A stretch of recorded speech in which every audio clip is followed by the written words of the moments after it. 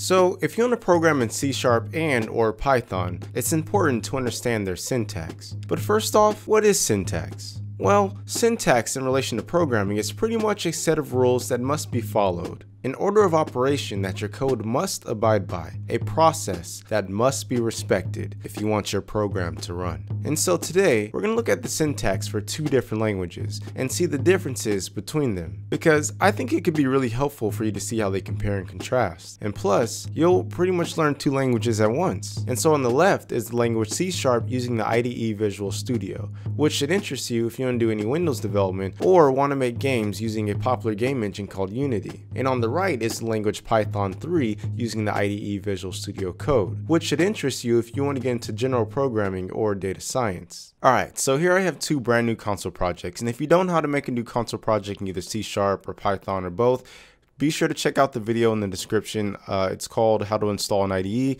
and at the end of that video I'll show you how to do that. Alright, so the first thing I want to look at today is how both languages go about utilizing data types. Now, data types by themselves are useless. You have to assign a data type to a variable. Now, to get started in C# over here on the left, I'm just going to get rid of these two lines because I no longer need them. They come stock with every new project. And then we're going to use a Boolean as our example today. Now, a Boolean is a type of data that can only be one of two types. It's either true or it's false. So let's initialize a Boolean in C#. Let's call it doit, and then we're going to assign true to it. So doit equals true. Now, this is all great and all. Doit is a Boolean that we assign to be true. However, C# will not recognize it as a Boolean unless you cast its data type. And in C#, you simply cast the data type by going before the variable, which again, our variable is the doit. Before it, you just type whatever the data type is. So this is bool, which is short for Boolean. Bool doit equals true. See, our error goes away and everything checks out. And this very syntax goes for every variable. For example, if you want to initialize a string variable, you have to cast it. So I'm going to say this is a string. I'm going to call it str, short for string, and then I'm going to assign hello to it. For example, you have to do this for every single variable. However, there's a bit of a catch. So I'm just gonna get rid of this line because I don't need it anymore. You only have to initialize your variables on their first use. So like if I wanted to change the doit Boolean variable, I just have to come down here and I can just do doit equals false, for example. And that's because when on this line right here, the program knows what the data type for the doit variable is. It knows that it's a bool, so I don't have to do it again. In fact, if I try and do it again, you'll see that I get an error. This error is pretty much just telling me that like I can't create the same variable twice, essentially. So just remember, you only have to initialize on the first use, and this convention is for every single data type. That's booleans, that's strings, that's integers, that's floats, every single one. Now over in Python, things are a lot different. So let's say we want to do the same example. We just want to initialize a Boolean variable. Well, in Python, all you have to do is just write the name of your variable and then assign whatever value you want to it. So in this case, we're going to assign true to it. And there we go. We just initialize a Boolean variable. That's right. In Python, you don't have to cast your variables. You don't have to cast the data type of what you want your variable to be like you do in C#. And this benefit comes from the fact that Python is what's called an interpreted language. And what that means is all you have to do is create a variable and then assign some value to it. And depending on what value you assign to your variable, Python will interpret what type of data type that variable should have. And with this syntax, it enables a lot of flexibility with the Python language. It's one of the reasons why so many people love Python, because it's kind of like a breath of fresh air as far as computer languages are concerned.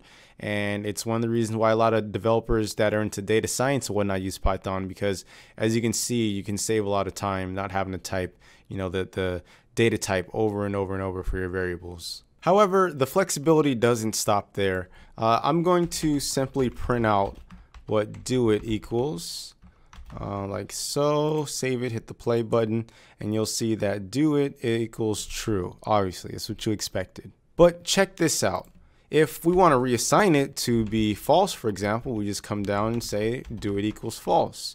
save it, hit the play button, and we have a false value. But this is where it gets really cool. So currently, as you understand it, doit is a Boolean variable, but we can do it equals 13,037, for example. So first we assign true, and then we change our mind, assign to false, and then we change our mind again and assign it to 1337. When I hit play, no errors. It just prints out that it's 1337, the last thing we assigned it to, which is crazy flexibility. Over in C#, we simply cannot do that. If we wanted to change the doit to be a like an integer, for example, we're simply just going to get an error saying that you cannot convert an integer into a bool. Once that variable has its data type, it cannot be changed. And this is probably one of the biggest differences between C# and Python at the fact of how they go about casting their data types. Next, I want to get into command terminations and the differences between C# and Python. First things first, what is a command? Well, for example, this bit of code here is a command, and what it's saying is take our doit variable and assign a false value to it.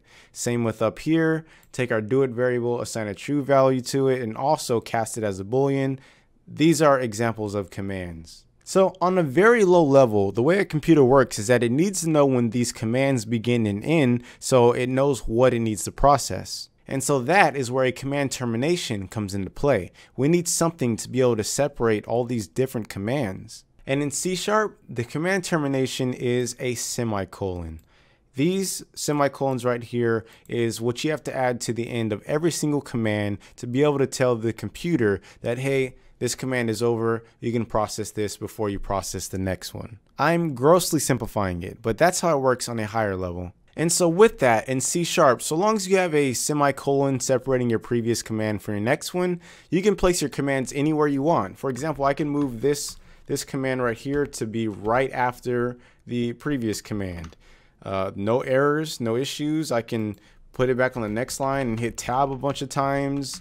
No issues, no errors. You have a lot of flexibility using the semicolon as a command termination. C# has a lot of flexibility in this regard using the semicolon as a command termination. Now over in Python, they differ here a lot as well. So you might look at C# and see, okay, semicolon, that makes sense as a command termination, but Python, how do they do that? Well, the answer is quite simple actually. Instead of using semicolons, they just use a line break. So if you want to separate two commands, you just put it on a new line. Easy as that. In fact, to demonstrate, we can't do what we did over here in C#.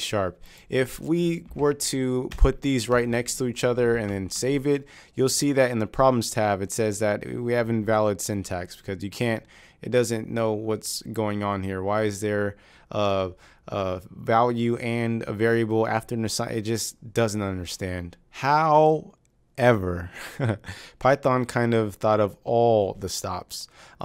You can simply just add a semicolon and voila, it will now act as a command termination.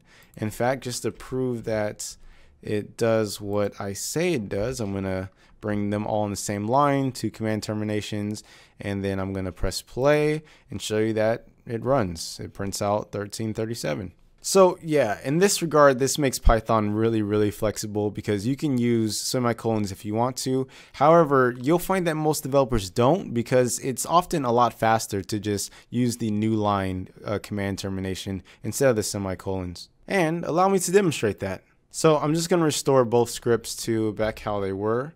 This is a new line. This is a new line. This, I'm just going to do this. All right, so now they're back restored. So the reason why you can save a lot of time is because if you look at the two different scripts, they kind of both just use a new line termination anyway. Even if you were to look at more complex C# script, oftentimes you'll find that over 90% of a C# script is going to use like a new line as a command termination anyway. So you're actually saving a lot of time without having to type, semicolon, semicolon, semicolon. And you'll see that it turns red in this context because it's letting you know that it's pretty much useless. Like we know that you want to terminate this command by going to new line. And then if we were to hit a backspace, see it turns white because like, okay, now it's in use. We understand what you're trying to do here. But Please note, this is a feature that comes with the Visual Studio Code IDE. So take that information as you want, but do know that most Python developers will probably look at you sideways if they see any semicolons in your code. So yeah, there are a couple of syntax differences there. Next, I want to go over how they differ in code blocking. So first question, what is code blocking?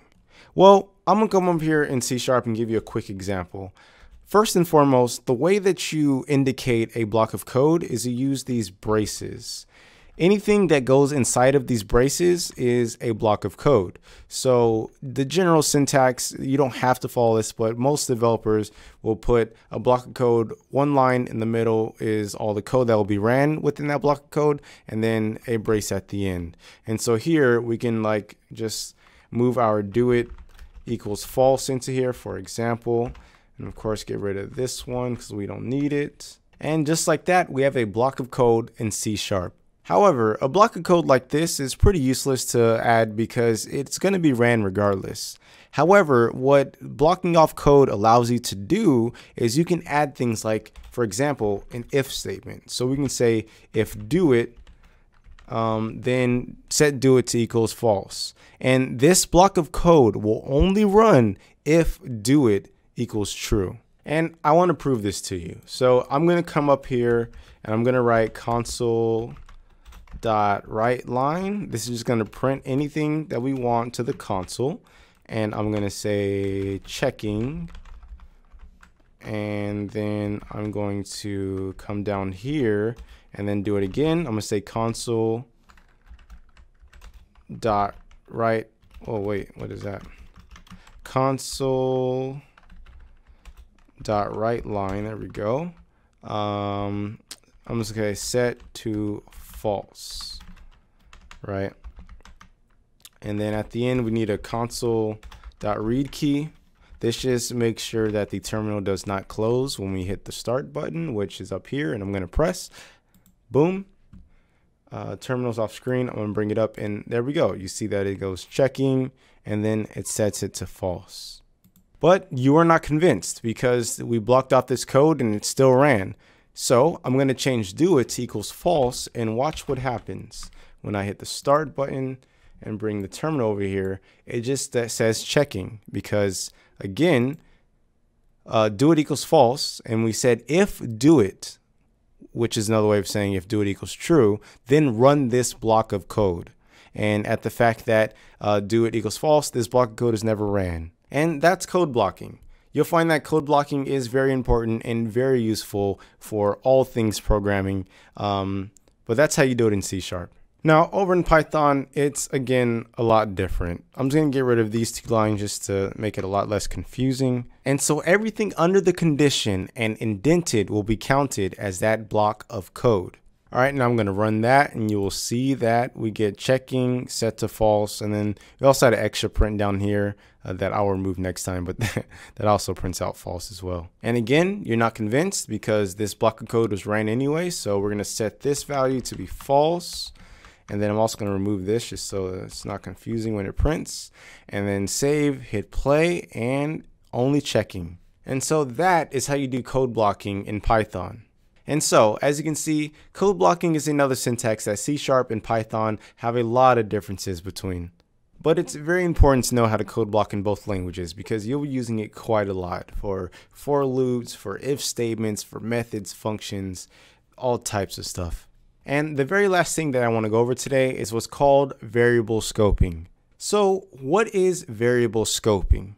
Well, with the introduction to code blocking, that's this right here, a block of code. Remember, this is a block of code as well. Well, more right here, this is a block of code. But with the introduction to these blocks of code, now you have to worry about the scope of your variables. So let me give you a quick example. So let's say inside of this block of code here, we want to initialize a new variable. Let's initialize, just do an integer. We'll call it a just for an example, and then we'll assign a 0 value to it, right? Well, because we initialize this integer variable within this block of code, it cannot be used outside of this block of code. And to demonstrate, I'm going to come down here and I'm going to do outside of the block of code console.writeLine, writeLine A, for example. And you can see what happens is it says that this variable does not exist. What do you mean it doesn't exist though? We initialized it here. Well, again, like I said, this variable, because we initialized it within this block of code, cannot leave this block of code. If we wanted to leave this block of code, we'd have to do it like this. We come out here, we come out here and we initialize int a equals, let's just say 5, for example. And then inside of this block of code, we just reassign it back to 0. So because it's initialized within this block of code, which is our main function, we can use it outside of this block of code. And that is variable scoping in a nutshell. Now over in C#, this syntax is no different. So if we were to come inside this block of code and initialize an A, assign a 0 to that, and then come outside of this block of code and try and print that A variable, you'll see that when we save and hit the play button, we get an error, syntax error, saying that this A, the variable A, is not defined. And again, if we want to get around this, we have to change the scope of the A variable. So come out to the regular indentation and just do A equals 5, for example. And then when we get into this scope, we're simply just going to reassign it, change it to 0, and then we'll be able to print it. And to prove that, I hit save and then I hit play, and there you go, checking 5. And again, just want to make sure I cover all bases. The reason why this prints out checking 5 is because we set do it to equals false. And if do it is true, then this block of code will be ran. But because do it is false, this block of code is not ran. So it just skips this entire thing and it just prints out 5, which is what we assign A to. And that's pretty much it. That is everything that you need to know to start programming in regards to the syntax. And so in conclusion, even though C# and Python have differences in their syntax, as you can see, the differences are small enough to be able to remember the important stuff. You have to cast data types in C#, Python you do not. In C# you must use semicolons to terminate commands, Python uses new line breaks. And C# uses curly braces for code blocking, while Python uses indentation. Of course, there are more differences in their syntax, but these are the major differences that often confuse new developers.